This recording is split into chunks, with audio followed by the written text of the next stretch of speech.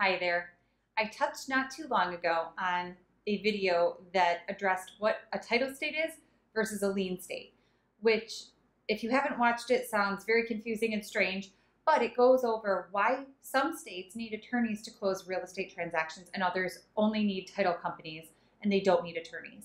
And it's important to have this basic background before I talk about this because I'm about to go into zombie homes and Zillow's pre-foreclosures and why they are hit or miss and what to expect when it comes to them, especially in New York. So what's important to know, quick debrief about title state versus lien state. In a title state, the lender that you got your mortgage through is on your title. They're on the deed. So that's why in title states, they only need a title company to close that real estate sale because the lender is actually on the deed. They have the whole deed process in place and they use their title company to transfer the property and settle the property. Whereas in places like New York, we are a lien state where your mortgage is only a lien on your deed. You are the owner is the only one on the deed, but the bank is a simple lien. So we need attorneys to make sure that that paperwork reflects that accordingly. We don't have title companies independently that can do the entire process. So it's important to know that because when it comes to foreclosures in New York, it's important to understand that when a property is foreclosed on, it can typically take 3 to 5 years before the bank gets the name of the person in New York who is on the deed off of the title and gets themselves from a simple lien holder to an owner on the deed to be able to sell the property.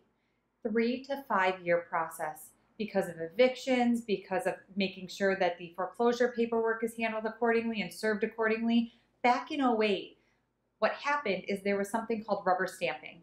When the 2008 crisis came about and people were losing their houses left and right, banks were quickly hurrying through the foreclosure process, and it was called rubber stamping. They were going too quickly, and government officials and representatives and lawmakers required that the process take more time because they required that the banks give people more time to get through the foreclosure process because it is a long process.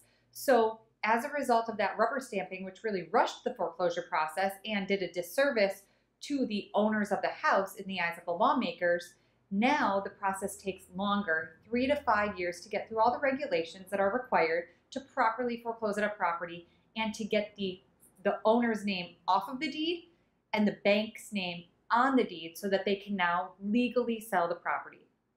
3 to 5 years. So when you see a Zillow pre-foreclosure, for example, or when you see a vacant home and it has a notice on it, when you see zombie homes and you see them sitting for 3 years, 4 years, and you're wondering what the heck is going on, when will this become available? And you call on it to find out, and we say, well, we don't know, but we see a bank that's attached to it, and we call the bank, and the bank defers us to the attorney, and they keep deferring us to each other.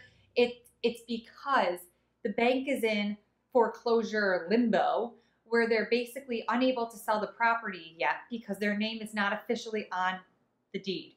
Because remember, in New York, they're just a lien holder until they go through the whole foreclosure process and their name gets put on the deed, and then they can sell it, which again takes 3 to 5 years. Now, look at other states, which they're title states, for example, for Connecticut. In those title states, what happens is the bank is an actual owner on the deed, so the foreclosure process is significantly faster because they do not have to go through an entire eviction foreclosure process of getting the bank onto the title so that they can legally sell it. They have legal interest in the property. They are owners of the property. They are on the deed, so they have more rights to be able to move forward with a sale.